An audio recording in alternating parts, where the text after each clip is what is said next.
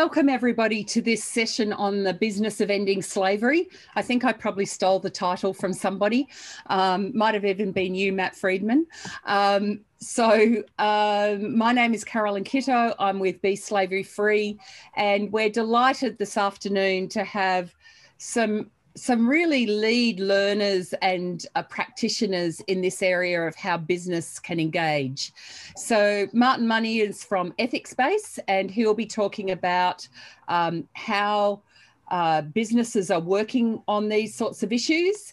We'll then have Sam and Mndy from Regenesys, who've been working in the Philippines and about to start working in Nepal on how they're working with people at risk.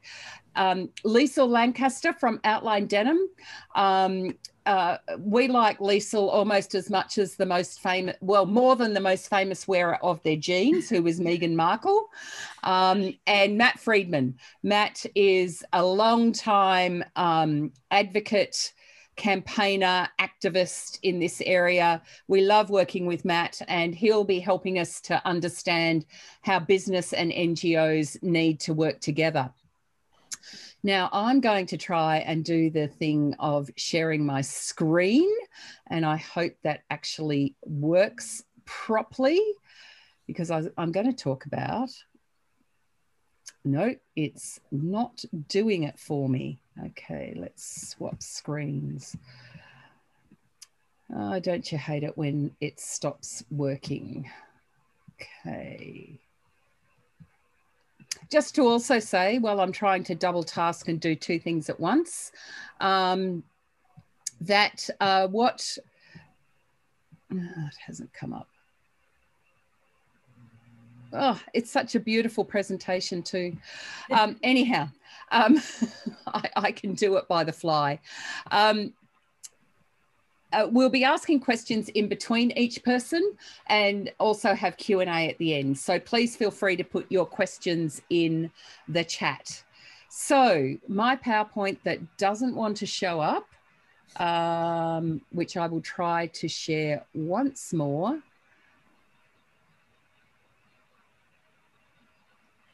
Ah, here it is. It seems to have arrived. Okay, can you see that? Yes? Yep. Okay, good. All right, so why is it important for business to have a role in addressing modern slavery? Well, one of the key reasons is that there's been such a shift in the last few decades around the situation of business in terms of revenue and position in the society. Now, I don't want you to take this particular chart in and process it all. However, what I want you to see is that the black names that are up there are countries, and the red names are businesses. So what we can see is that of the, and these figures are from the World Bank, of the top 10 countries in the world, 10 revenues in the world, 9 are businesses and 9 are countries and 1 is a business.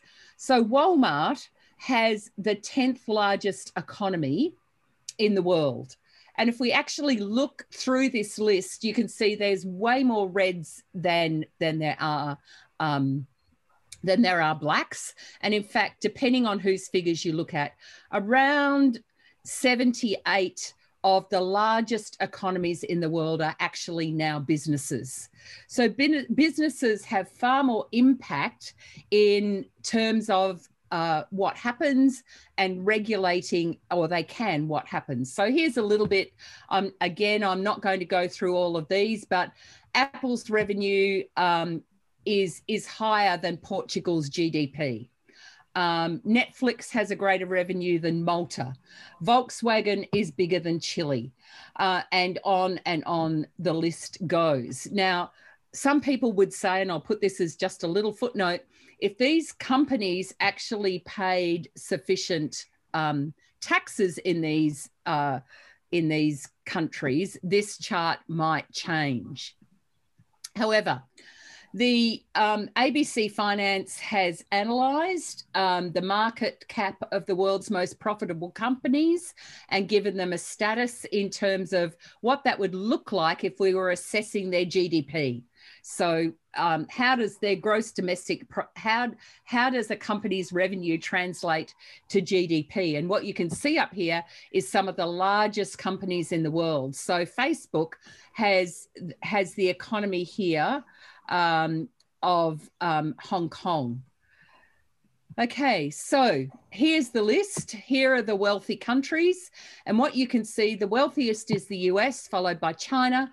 And then the 10 top richest companies combined would have the third largest economy in the world. You can see Saudi Aramco there. It's a petroleum company.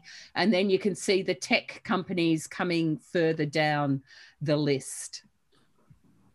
Apple's market cap is the equivalent to the GDP of Australia.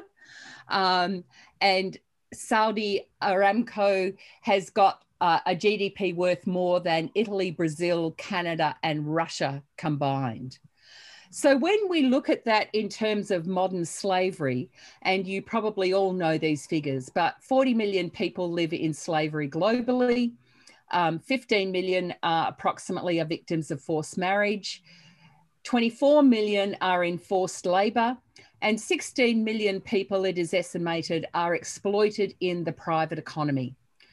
So in other words, if we can work with private economies to help them to address the modern slavery which is in their supply chain, we have ways of looking towards making a significant difference to modern slavery in the world.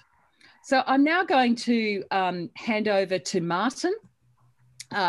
Martin is going to talk you through some of the issues and things that they see arising as trends with the businesses that they are working with. I think you're able to share screen, Martin. Yep, that's great. And Martin is based in Sydney, as I am. We are both in lockdown and have been for 4 weeks. And he works with a business called ethiXbase, and he's the Asia Pacific director of that. So over to you, Martin, and we look forward to hearing from you in terms of what you're learning through your work on sustainability. Absolutely, and thank you so much for the introduction, Carolyn. And I think it's the statistics that you show. We see them a lot, but it never ever gets any easier to comprehend. So, I totally agree that the business sector can have such a significant impact on eradicating modern slavery. So what I was going to do today, I want to just give the audience just a super quick update in terms of who ethiXbase is, just to provide some context. And I'm going to be talking about just some of the legislation that's impacting on some of the economies around the world. And I'm going to talk about some simple steps that I'm seeing organizations taking to tackle their modern slavery and to meet their own obligations. So just moving on. So ethiXbase has been around for around 10 years. And when we started, our sole focus was to help organizations eradicate bribery and corruption, particularly in their supply chains. But what we've noticed over the last couple of years is that companies are getting a much more, they want a much more holistic approach when it comes to managing supply chain risk. So we took the strategic decision a couple of years ago to be participants of the UN Global Compact. And in doing so, we've actually set out our solutions around those 4 key pillars. So if anyone ever wants to know about how we can support their organizations, then please let us know. The modern slavery component fits very nicely within our human rights module. So when we talk about legislation, what we're seeing is that there is more and more legislation that's coming to the fore. And it's been a little bit late in arriving, but now that it's happening, we're starting to see different legislators that are providing kind of more teeth to their legislation, and therefore we're seeing organisations starting to react in a way that's positive. It's starting to drive that level of change. So I won't go through all of these because I know that we're fairly limited for time. But we know that certainly in Canada, in the USA, in the UK, that the Act that's been around since 2015 is now enhanced. So, there are now mandatory reporting requirements, which is very similar to what we have here in Australia. So the same with the EU. They're developing a legislative proposal by 2021 requiring businesses to carry out due diligence. So that's another focus area. And as that continues, we're seeing more and more legislation developing in France, in Germany, in Norway, in Finland, Switzerland, the Netherlands, and Brazil. So it's coming, and we're seeing this happening, and we're reading about this every day. So with that in mind, and bearing in mind the impact that business actually has on eradicating modern slavery and addressing, what is the scourge on society, I just really want to share some of the steps that we're seeing in terms of organizations wanting to comply. Okay, so the first step that we're seeing is that when organizations are embarking upon their managing their obligations, the first thing they need to do is to design and implement a modern slavery framework. And it's interesting because when I talk to our clients and to our prospects, quite often somebody has been charged with that responsibility. Now, they may not have the experience. They may be head of HR, they might be health and safety, they might be legal counsel, but it doesn't matter what position they're in. Now, we always recommend that they get a task force together. They get a broader group together in a room and then start to determine what's really important in terms of designing that framework. So some of the things that these organizations will talk about is they talk about educating the business. And this is from the board right the way through the organization. So it's just letting them know, what this subject is, what the impact is, and what they need to do to help address some of those risks. We always say that you should invest in the program, and quite often we do see some organisations, unfortunately, that play lip service to it. They don't want to get behind it. They don't want to spend money. They just want to tick the box. But we believe that if you're going to build a program that's going to make a difference, then it does need that level of investment, and it needs that level of support from the board through senior leadership throughout the organisation. Then they start to talk about policies, and again, policies is an area whereby organisations are trying to map out what they believe in through a document, and so they start to work on policies that really reflect their risk appetite and their approach to addressing the problem. And then they start to talk about contract clauses, and so when they are onboarding new suppliers, what do they want those suppliers to sign up to, and how are they going to, what legislation or what actions they're going to take to make sure that those organisations adhere to it. And what we're also seeing actually is that organisations are now implementing a whistleblower hotline. So they're saying, well, look, if you see something that you don't think is right, here's the mechanism in multiple languages to actually do something about it. So that's what we see as step one around designing the framework.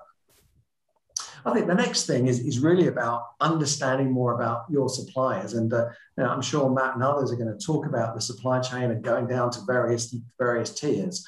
But I think it's really about trying to understand what the risk is within your supply chain. And you can do that through various assessment tools. And we've got one ourselves that was developed by Norton Rose Fulbright, which is a global top 10 law firm.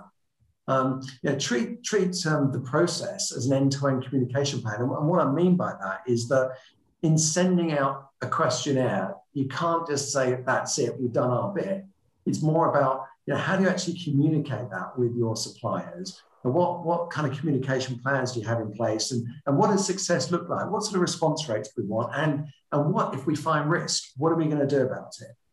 And I think the other thing that we're seeing a lot more of is those good organizations working collaboratively with their suppliers. They start to take on a different level of relationship. It's not just that vendor kind of company relationship anymore. It's more about, okay, we're in this together. What do we need to do? What do we need to fix? How can we support you?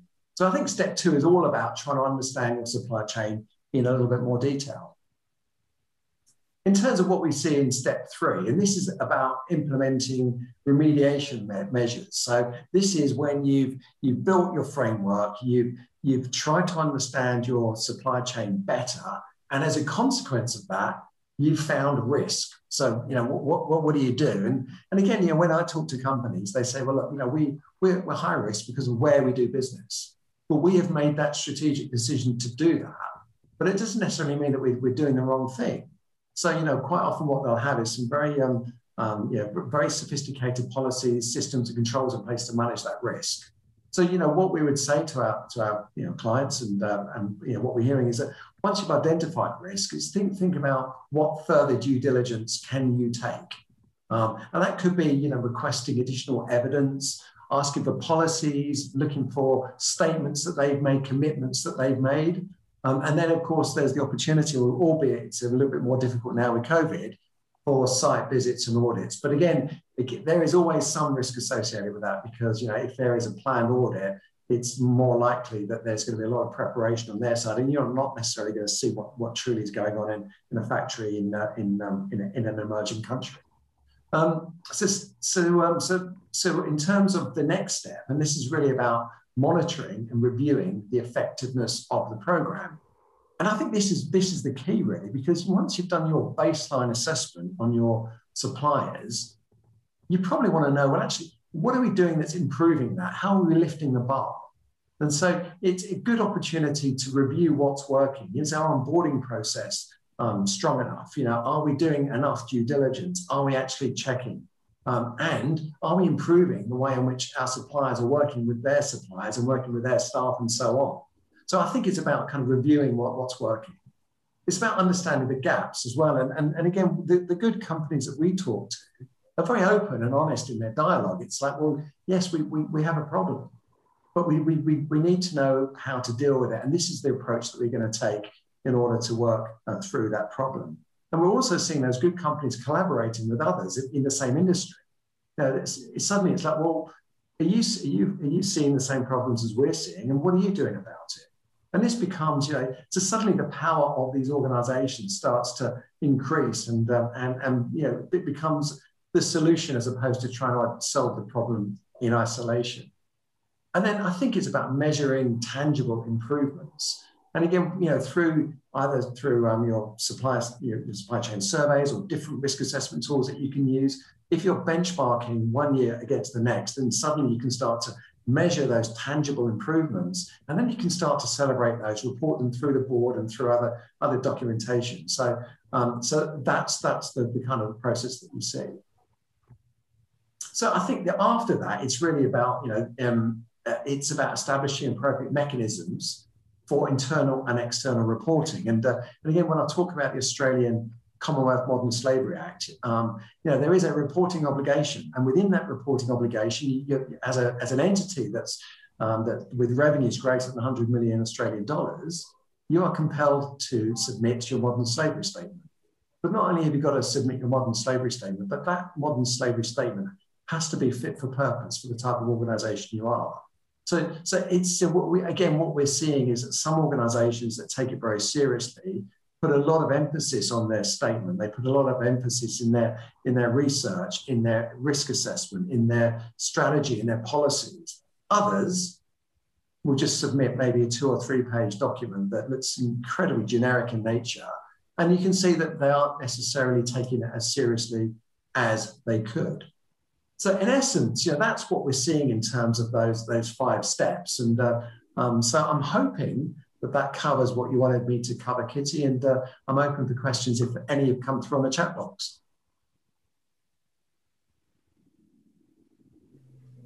Great. Thank you so much, Martin. Really appreciate your input there.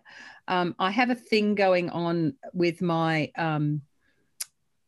camera that it keeps on sending me blurry, but I'm not going to stay on for very long.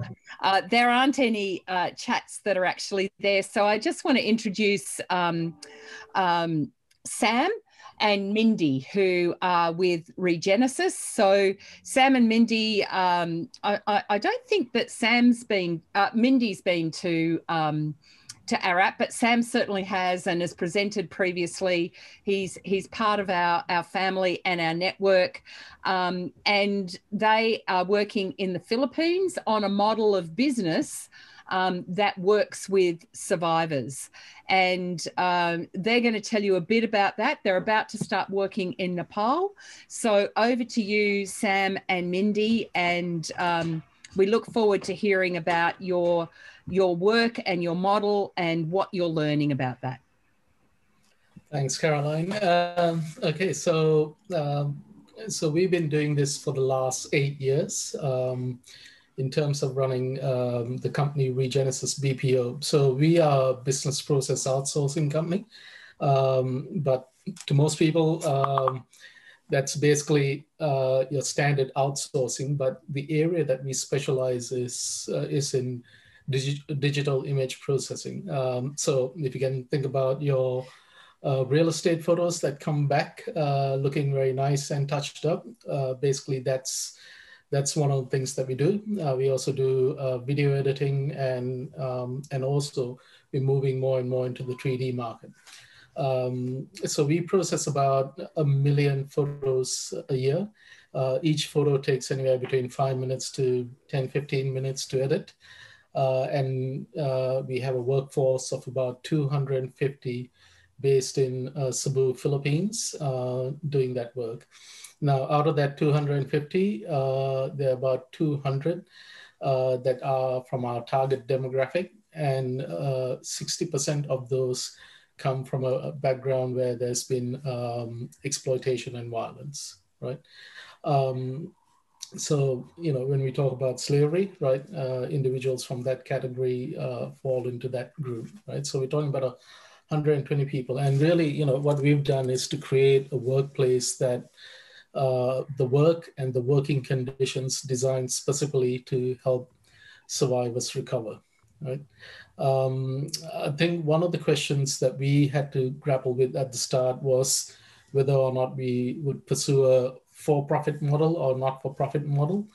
And for people who are interested in setting up freedom businesses, you can take advantage of our learnings, which was, we ended up with a for-profit model.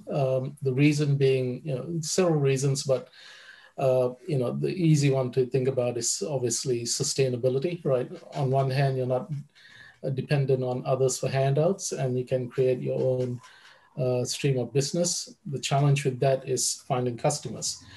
But I also believe the for-profit model creates the right incentive. So I've met, many dedicated leaders in the not-for-profit sector, but the stakes of doing a good job as an owner of a business is different if you have poured your life savings or put in a substantial investment into it, right? And certainly, in our journey, I can think of the second 2-year mark where things got really tough, and we would have been, it would have been easy to stop doing what we did, right? But we had already sunk too much money into it at that stage. A couple of other things, right? The for-profit model makes you look for higher value services and products, right? Which then requires more training and investment in our staff. So that means that we can also give them greater salaries and a proper career path. And then finally, the for-profit model forces you to create the goods and services that are valued in the market, right? So this means that you need to produce not just good quality goods, but also with the productivity and efficiency that's equal to or beats the competitors. So I think, Mndy, you have... Yeah, so I would also add, so Sam's kind of focused on why being for-profit is good for business, but I have a background, my background is as a physician and a public health practitioner, and I look at the human development side, and my argument would be that it's also in the best interest of the survivor population, because obviously to offer high quality, efficient services into a competitive market, you need a very high performing employee population. And of course, survivors don't come necessarily, or actually rarely they do, they come with the technical professional and life skills to initially be high performing. But of course, they are very capable of acquiring those skills. So that it means that as a business, we need to be very intentional and rigorous. And I want to say evidence-based, but there's very little research to guide our practice at the moment. So we need to be innovative in the work culture and with the programs and services that we offer. So to really drive their recovery and enable them to acquire the professional and the personal or life skills that they need to be successful. So again, doing so really drives their recoveries and enables them to live the life that they would like. Yeah. And yeah, I think people have asked us quite often during the last conference, the last ARED conference, in terms of if one was interested in starting a freedom business, what tips do we have? And firstly, we would start off with, or I would suggest that they understand what's involved in running a business, right? So in terms of all of the juggling that needs to happen, everything from sales to operations to finance, right? So I would encourage, people to look at business models, but actually not only look at the business models, but also actually to work in a business, even as an employee, right? To get that real grounding in that. And then the other one is around finding mentors and guides and following their guidance. There are quite a few good accelerator programs for social enterprises now, and a good body of knowledge at present about starting a business in this area. There certainly wasn't much when we started, but thankfully, the quality of support that's out there is significant and good. Yeah, I mean, again, as Sam said, when we started 7.5 years ago, we were very much on our own with limited support, and we tapped whatever resources and advice there was at the time. But again, that was quite limited. So we had to learn a lot and have a very active, intentional learning process. And that involved making, a lot of mistakes and failing in different areas. And again, we continue to learn and grow ourselves through this process. So, take the advantage of other people's experiences. There's now, we're very thankful to be involved in an umbrella organisation called Freedom Business Alliance, and their goal is really to support businesses like ours, and they do a very good job. And they're in the process of developing frameworks and guidelines to support businesses. So I definitely suggest reaching out and getting involved with them even before you start.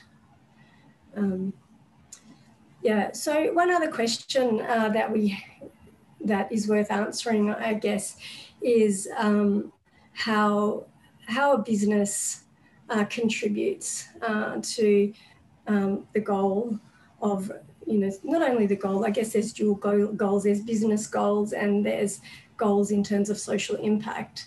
But how do we contribute to the goal of survivor recovery and reintegration? I know early on, Sam used to say that as a business, we do the last mile of restoration and recovery.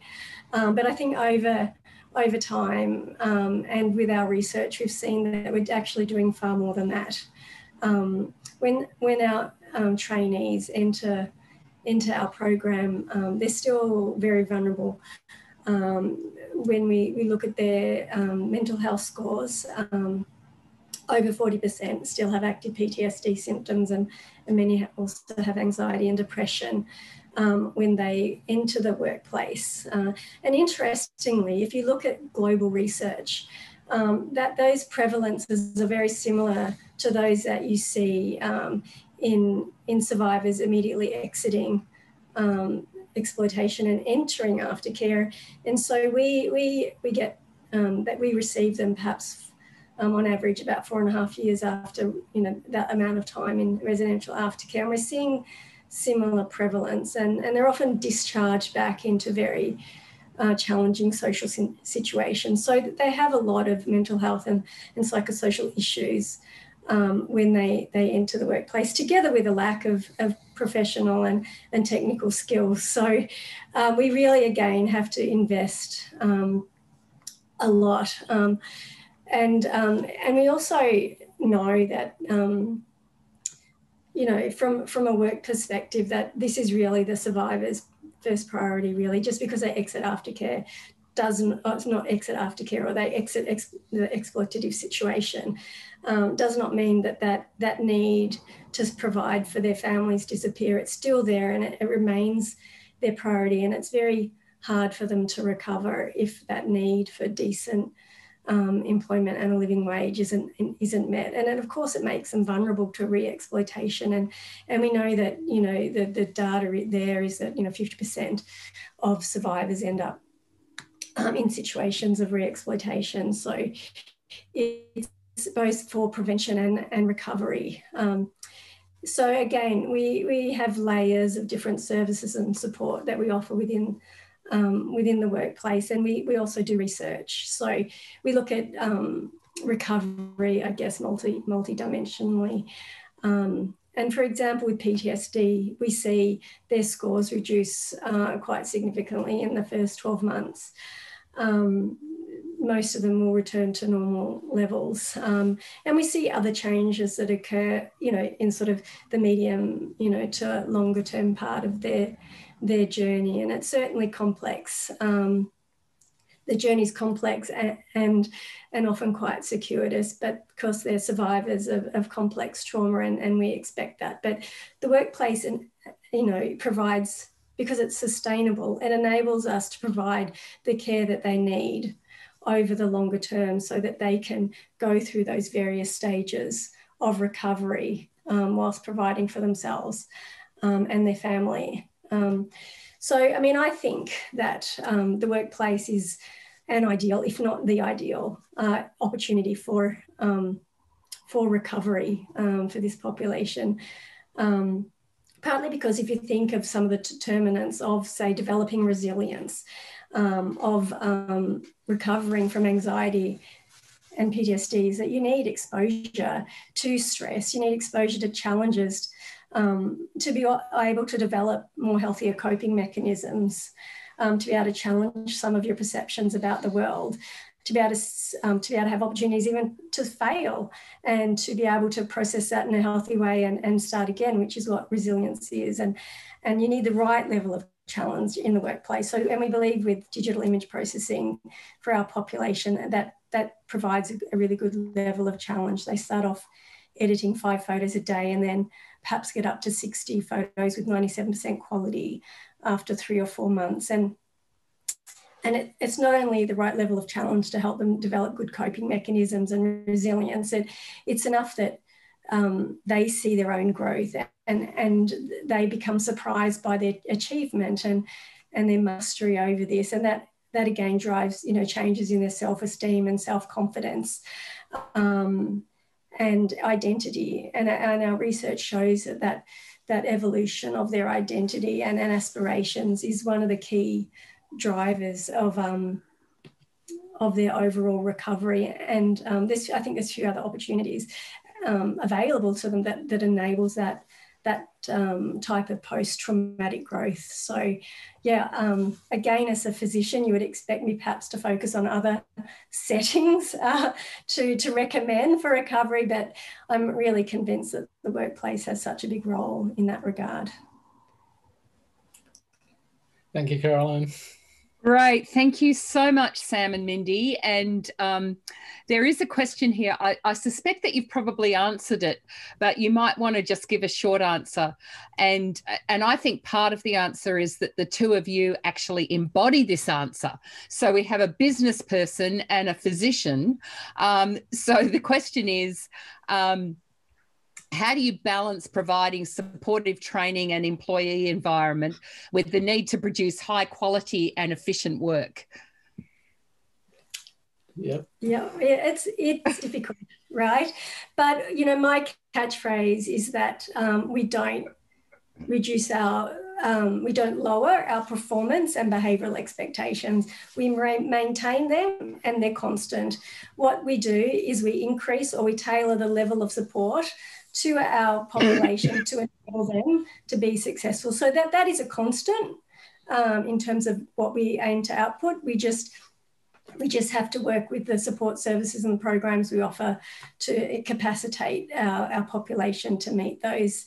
And on a day-to-day basis, of course, there's a lot of struggle, you know, and challenges to do that. It's difficult and stressful work, that's for sure. So in practice, it is hard, but I think we do achieve that balance in the end. Okay, and one more question. Somebody said, Brian says, I see from your website that you use a survivor story and the demographics of your employees on your impact pages. So as a for-profit company, how do you balance using survivor stories to market your business with the stigmatization that might create for survivors? Yep. So in terms of survivor stories, really, you know, we don't use it in terms of our actual marketing, right? So it's in our website as far as informing our customers and potential customers that they are working with a ethical company in terms of ethical business practices. And, you know, it's when we go to a pitch with our customers, we start off with the high quality of our service, right, and consistent delivery, right? Coming in with, I suppose, the social impact story rarely makes a difference in the business decision whether or not to use our services, right? So, you know, for example, we work at one of the largest 3D technology companies in the world, right? And they knew a bit about our social impact. That just opened the door, but every conversation subsequently has been around our technical delivery and capability, right? So again, we're very mindful about using the stories. And in fact, you know, one of our customers, they get a lot of value from talking about these stories internally within their own company, right? So Mndy, I think you might have something to add.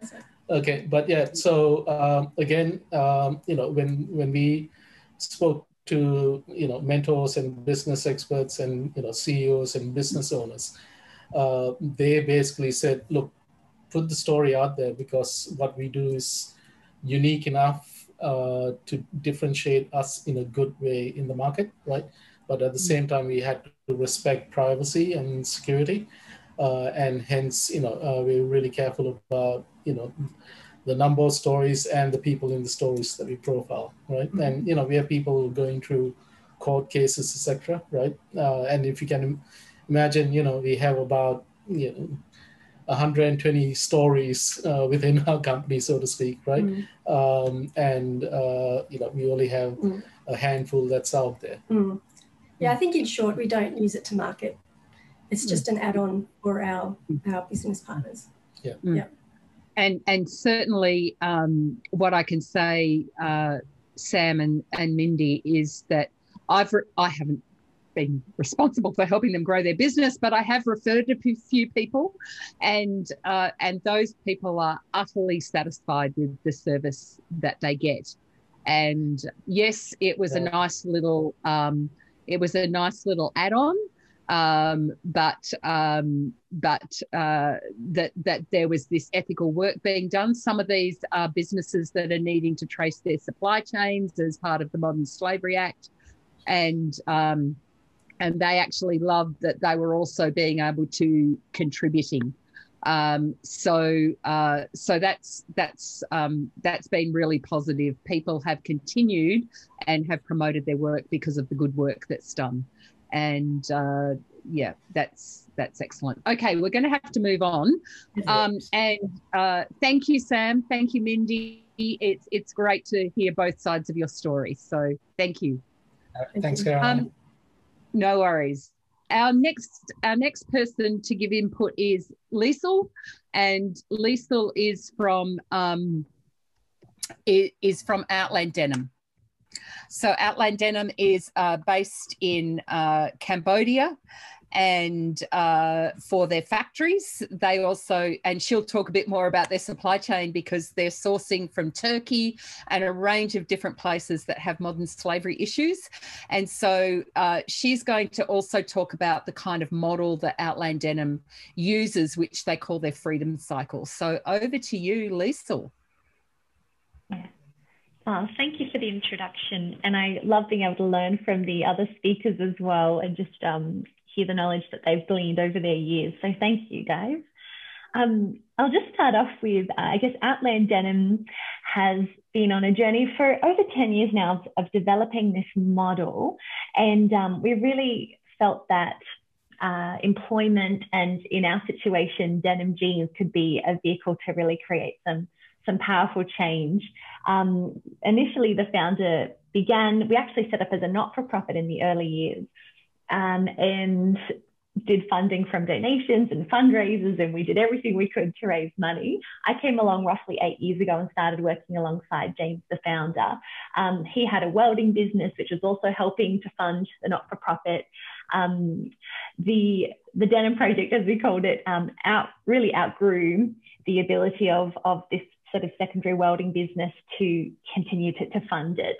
The type of scale and impact we dreamed of having, we couldn't quite see the way forward with the not-for-profit model that we'd originally started with.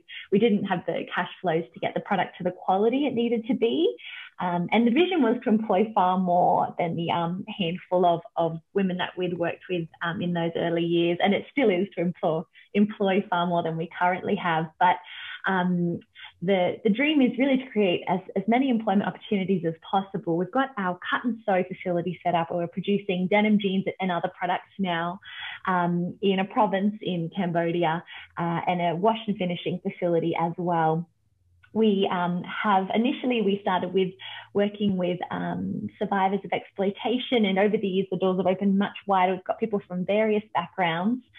Some have come to us more with a physical disability as the reason they were struggling to get work in the garment industry or with their own businesses, but also people that have come from more sort of normal family structures as well. So we've got a range of different employees, different skill levels, different backgrounds, but that's been an incredible part of the journey of the business. And the different skill levels have definitely been an asset as we've watched sort of others train each other up and develop those skills and lift the quality that was needed as well.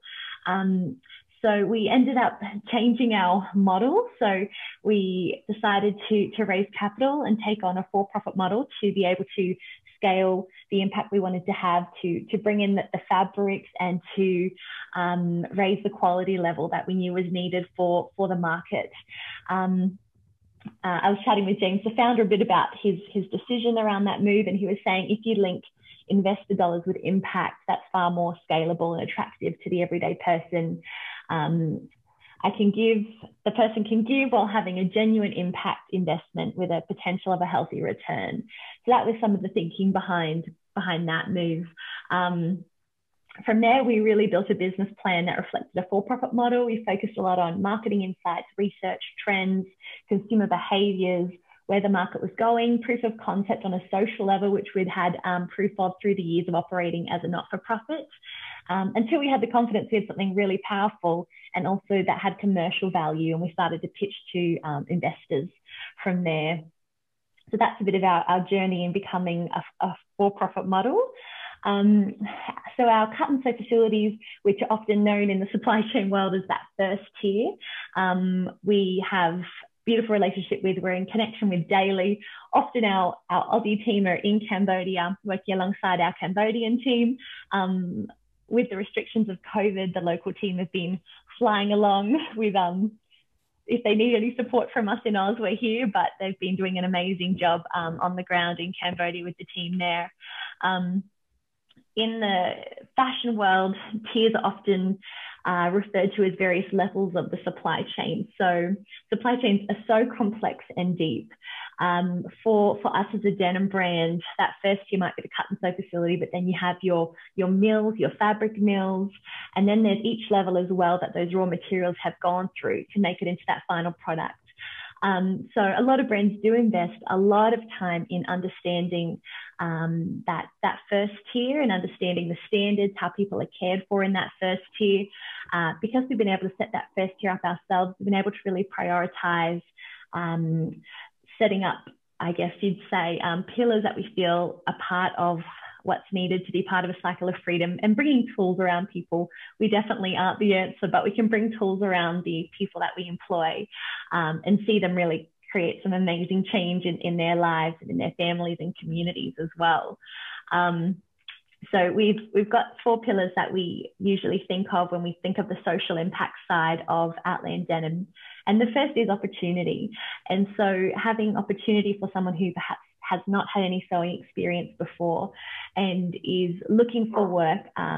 Often we have an NGO partner refer a client that they know is looking for work in the area that we're based in, and we'll start the journey of training and employment and upskilling from there. But also, so training is another pillar there, but also a living wage is important, and not just being paid properly, but also understanding how to budget and save if that's knowledge that's needed. So education's been a huge part of the model for us, and incorporating that with that question earlier, I thought it is a challenge sometimes incorporating education and these sort of above and beyond approaches into also producing jeans and being efficient and having the quality. So we've been working on that and how to implement that, but we've been really passionate to share about Khmer literacy. A lot of the employees that have come to us have had to drop out of school quite early due to financial pressures on the family. The financial management is mentioned, budgeting and planning and saving for the future. Health is probably the most requested topic we get. We often hearing from the employees of what they would love to learn about next, and health is the most commonly asked for topic. So a lot of our trainings around women's health, children's health, and various health topics. And then also using the support of NGO partners, doing education on what is trafficking and what are the signs of it, and what do you do if you think you know somebody who might be in trouble.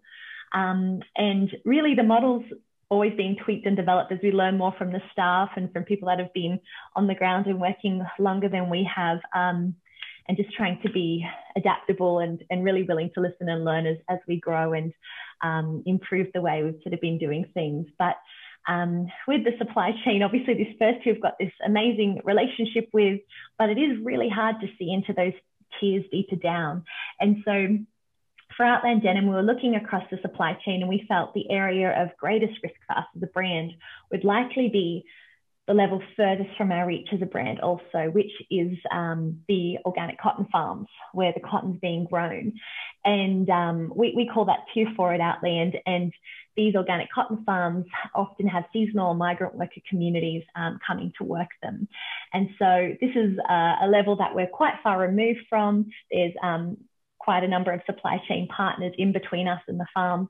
But we felt that we should, instead of going from a top-down approach, which is a bit more typical, we felt to really be part of actively looking for the issues and assuming that they're there rather than hoping that they're not there.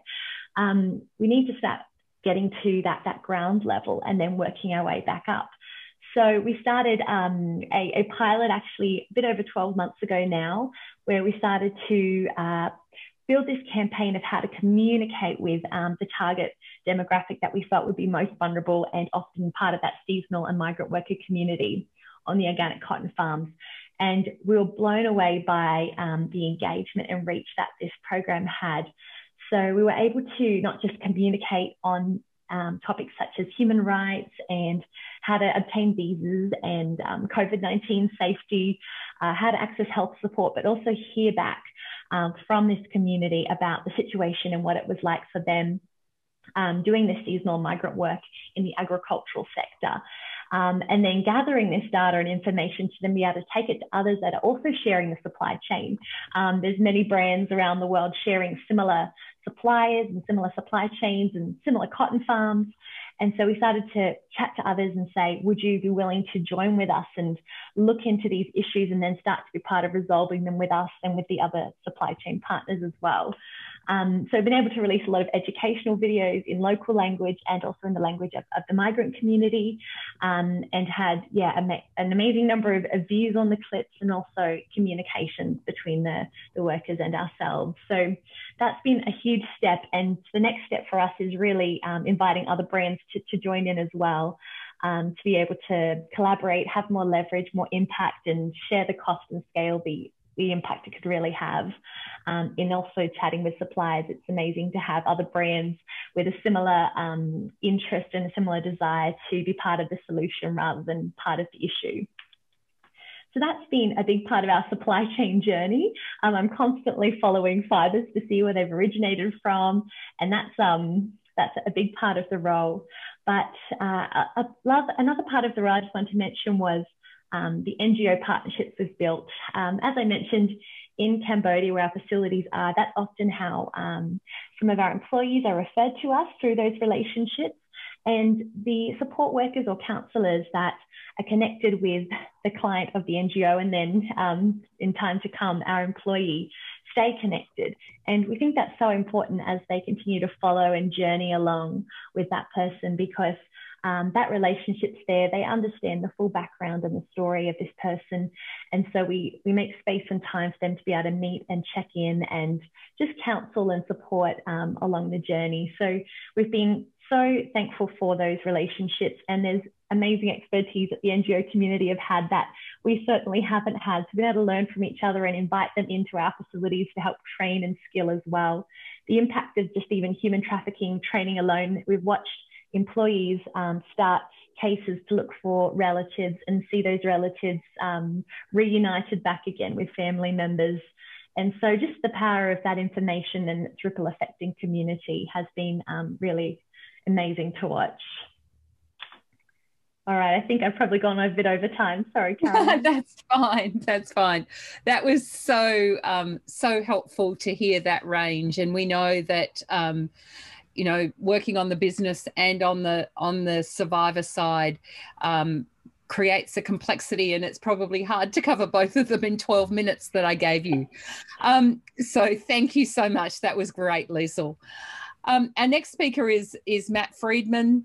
Matt is legendary in his persistence to help us to see the importance of the private sector in addressing modern slavery, and also to come with strategies that we can join things up. And he's going to tell us a little bit about his vision for that. So over to you, Matt. Very good. Thank you, Carolyn, and thank you for this opportunity. You know, I can't begin my presentation without going back to the numbers. 40 million people in modern slavery, 25 million of them in forced labor, 16 million of them associated with supply chains. And here in Asia, about 62% of what we call people in modern slavery are found in our backyard or in our neighborhoods and so forth. A couple of other interesting statistics. It's estimated there's 9.2 million people entering per year, 25,200 per day, or new slave every 4 seconds. When it comes to kind of the problem over the last 20, 25 years that I've been working on, we would see a lot of kind of emphasis on the fishing industry and in sweatshops and so forth. But the interesting thing about human trafficking is that when you start shining a light in different directions, you begin to see that there are many other areas that have issues. We've seen it in construction, we've seen it in agriculture. Recently, a number of tech companies have come forward and talked about how they are facing issues related to modern slavery. As well as recently, we worked with a pharmaceutical company that identified that their third-party delivery trucks and individuals were associated with modern slavery. And the story goes on and on. If people can take advantage of other people, they're going to do so. And so as we continue to unfold the various levels of this issue, we are going to see more and more different types of human trafficking. When it comes to COVID, we're seeing a devastating impact here in this part of the world. partly because what we have is a situation whereby, you know, people are sent home, the factories are closed, they don't have any savings, they borrow money, and that is a perfect recipe for somebody to be tricked and deceived and forced into a situation where the person who owns that debt comes and says, well, I need a family member for a year to work in this factory to pay this off. Often these debts are compounded in a fraudulent, illegal way, but nevertheless, it's a real problem. And why am I telling you all of this? Well, because of this. You know, when it comes to all the NGOs, the governments, and the United Nations, and the private sector, everybody coming forward, the number of documented cases per year related to the number of people that are helped usually range around 100,000. So if we're talking about 40 million people in modern slavery, and we're only helping about 100,000, that comes out to about 0.2% of the victims, not even 0.5%. What you see there is the blue, which represents the people that we have documented helped.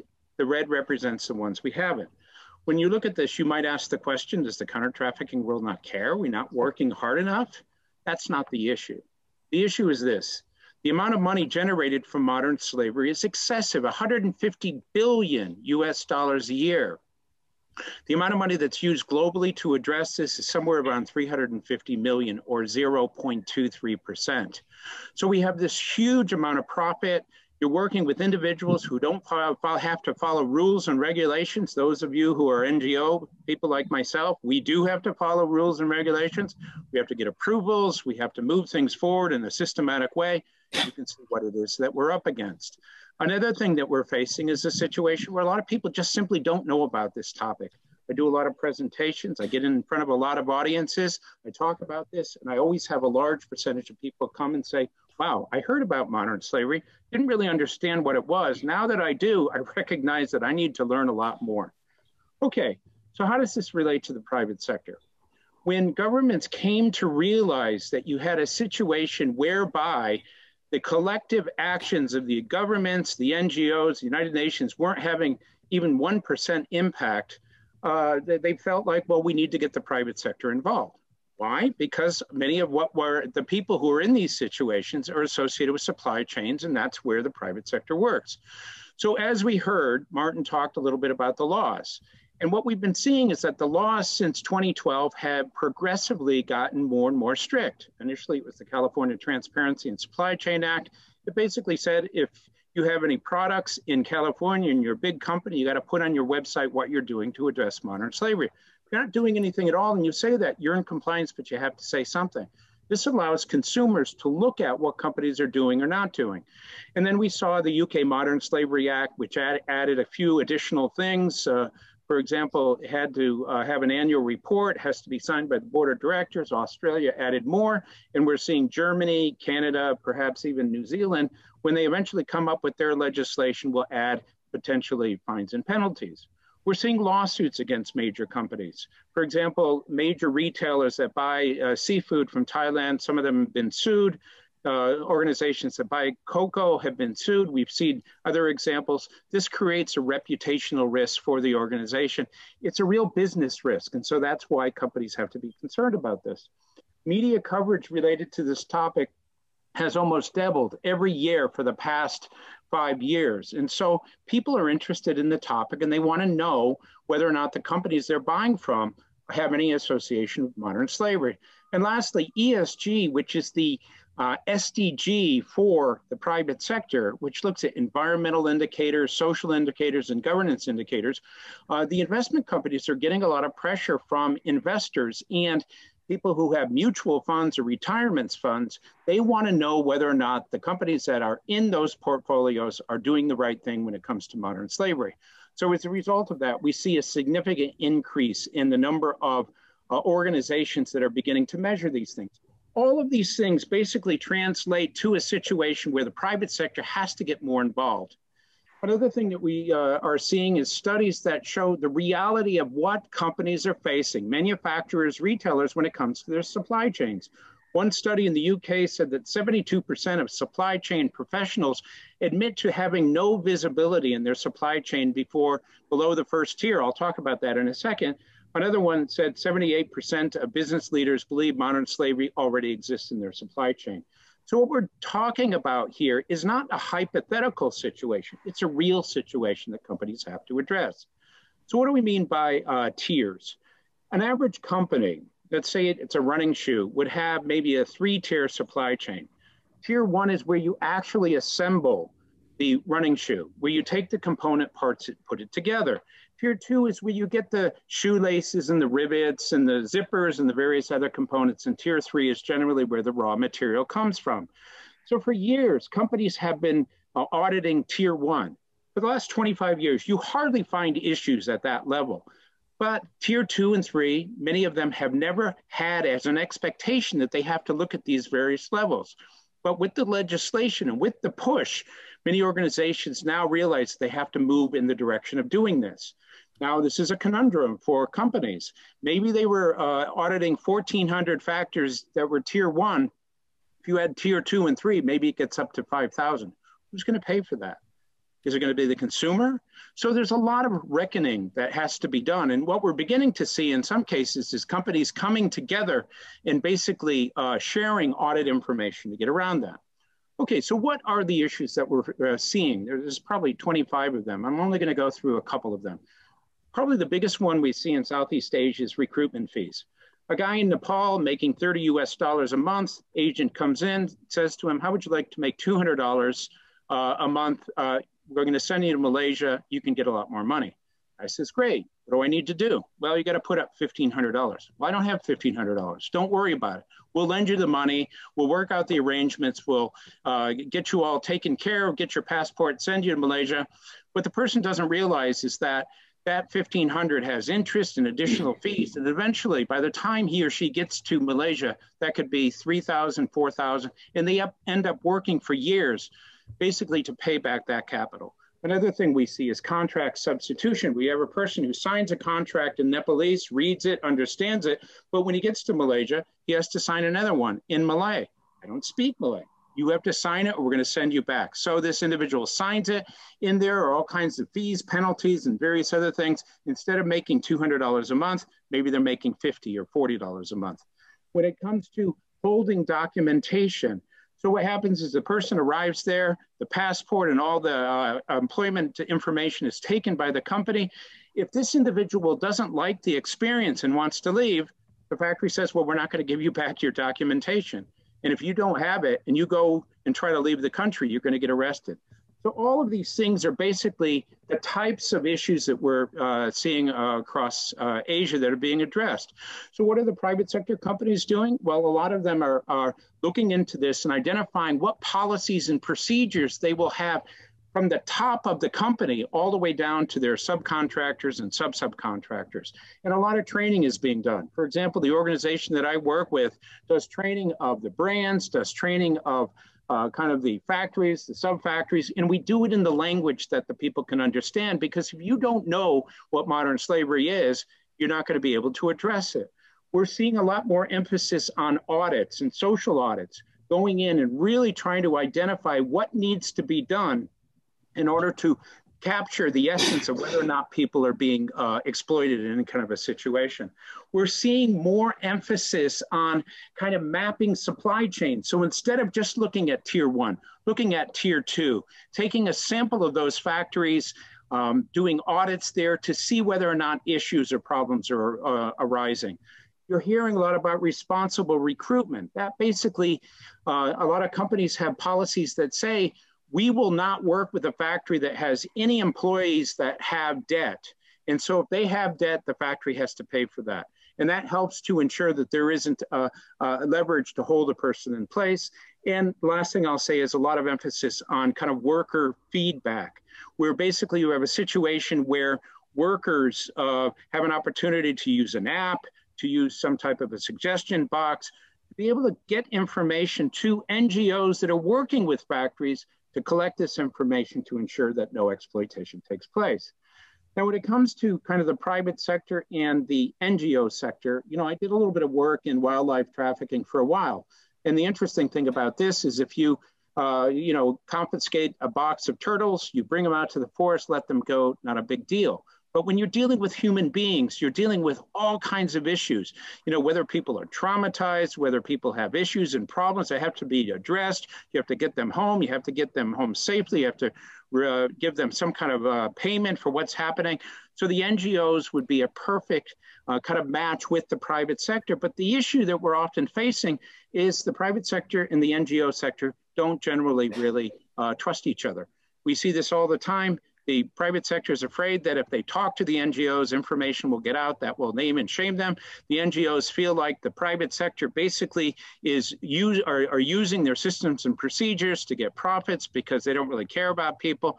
I've had a lot of contact on both sides. I've been working for the private sector or with the private sector for 8 years. I've worked with the NGO sector for over 20 years, and I know that there is room for bridging the gap between these groups, because if we get both working together, that would really make a significant difference.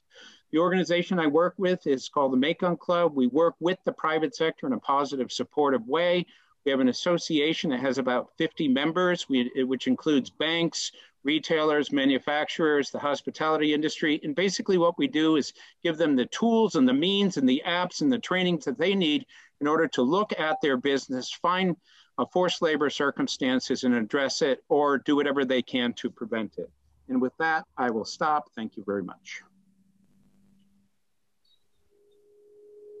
Thank you so much, Matt. That was an excellent overview and a great call for us to be working together in this space.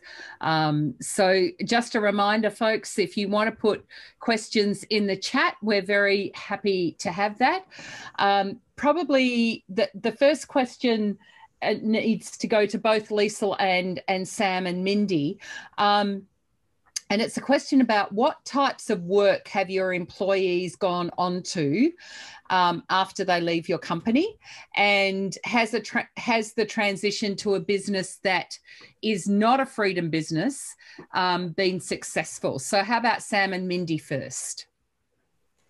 Yeah, okay. Well, the way our, I guess, engagement with our employees work is if they're going to leave, by choice, or that they're not performing adequately in the workplace, we refer them back to the partners that referred them initially, and they do that follow-up.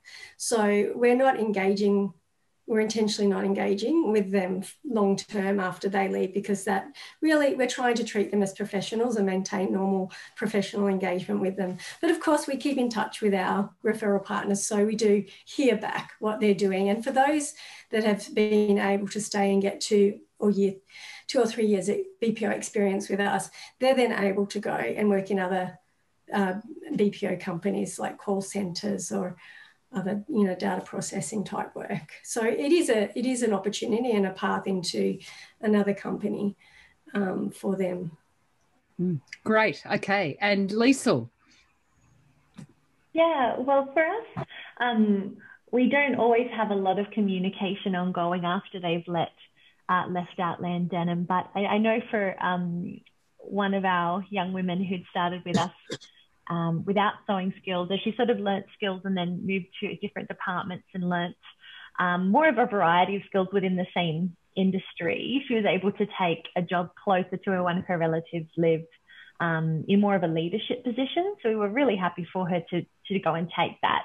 So that was more of a section leader position in a different city. So often it does seem that the choice about where people work is based around family. I'm sure it's similar for your team at Regenesys, often based around family commitments, more so than necessarily the position. But yeah, we were thrilled to be able to see someone move into a higher position than what they'd had with us at Outland Denim. But the goal is to see people cycle through various processes at our own cut and sew facility and wash facilities, so that it can be more of an upskilling process, so they could get a similar or hopefully even better position elsewhere. Yeah. Great. And okay. Sorry, Carolyn, one more thing. So our kind of thinking is that, that recovery process is a multi-year journey, right? So we're not kind of, we haven't designed it so that they churn through and spend only a few months and then move on to something else, right? So we are in that recovery journey alongside with them for quite a while, right? What we've done is to create like pretty deep career paths. So they start as an editor, move into the quality control, and then move into successive leadership teams, right? Or specialize and become a product specialist, right? So the aim is that they're with us for a while, and once they're confident, they can move on. Great, excellent, excellent. That's great. I love the tailored approach. So yeah. Matt Friedman has just put his email address up there, and just before Priscilla also put up the contact for the Freedom Business Alliance, who we had invited to be part of this webinar.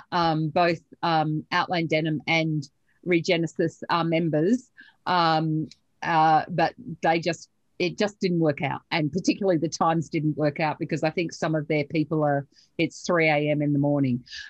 So that's the dilemma of running a conference like this. So the next question, I'm going to have a go at answering this and then invite Matt and probably Martin if they want to add anything. So the question is, how can people or organisations who are at this conference join any efforts to send letters to the business sector to join in against human trafficking? That's one of the key things that Be Slavery Free does, and also relating to business is one of the key things that the Mekong Club does, and we do some of those things in partnership. Our approach to relating to business is what we call a name and fame approach, where we don't seek to say this is what you're doing wrong. We seek to work with business or business sectors to say, this is where we think together we need to make some changes. So, for example, we produce a COCO scorecard each year. This last year, we had 215 million people on print media access that. So it has a pretty big reach. And probably a third of the companies that we surveyed wrote and thanked us. So that's the kind of relationship that we're actually working on building. And even those that scored badly thanked us because they said we were actually helping them to improve their practices, and they appreciated that. So that's the kind of approach that we work. We'd be happy to help if you want to email us, Di. But Matt, do you have anything you want to add to that? I'll put my email address in. Yeah, during COVID, we reached out to a lot of NGOs across Asia to get a general sense of kind of what they were experiencing, whether or not they were finding issues with workers and so forth. And when they found out that my organization was working with the private sector, there was a lot of questions that they asked. You know, you're working with the private sector? How can you do that? Do you really trust them? Are they really doing anything? And so we did a paper where we went and did a little bit more of a systematic review of what was happening in the NGO world vis-a-vis what did they think about the private sector. And then we talked to the private sector, and then we kind of analyzed it. We came to realize, as I indicated, a certain amount of a lack of trust, but it's partly because they just don't know each other. You know, there's really no mechanism to bring the private sector and NGOs together. The private sector would benefit from understanding what's happening on the ground. It would help them to protect themselves. There's amazing data that's available within the NGO world. And the private sector could benefit from basically, having organizations that know how to care for people and to kind of work out their issues and problems. But this trust has to be overcome. So if any of the organizations on this call are interested in giving your feedback on this, what we're hoping to do is a bridging exercise to have an event where a certain number of private companies and NGOs can have a facilitated safe space to be able to talk to each other, to get to know each other, and then to use that as a basis of perhaps forging a linkage that hasn't really existed up until now, nearly to the extent that it could in terms of its full potential. Yeah, absolutely. Couldn't agree more, Matt. And please contact Matt, or please contact Be Slavery Free if that's something that you're interested in. We work on it slightly differently, but we've got the same end game. Martin, anything you wanted to add into that? Look, I don't think so. I think with yourself and with Matt and your respective organisations, I think you've got that covered. I think it's a great question, by the way, and we would always urge people to come together and start to make these statements. So it's a great question, but I think you've covered up the answer for that one. Yeah, great. Okay, good. Okay. Well, we are almost at time and we don't have any more questions. I think it must be because it's the last session. I don't think, so people are kind of realising, okay, we're ending. So can I say thank you, Matt, thank you, Martin, Sam and Mndy and Leisl for being part of this discussion. I think it's generated a lot of really good dialogue. Really appreciate your time and your thought that has gone into this. And thank you to all of you for being part of ARAT. We did discuss in the organising team whether we'd have a final wrap-up session, and we decided that probably nobody would come. So we decided that we would just do the wrap-up in each of our final sessions. So we really appreciate you being part of this.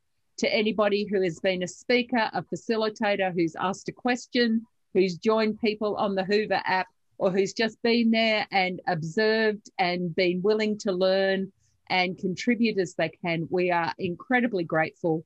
And we will look forward to continuing to build these relationships in the work that we're doing. So thank you. And depending on where you are, good afternoon, good evening, or good morning. Thank you.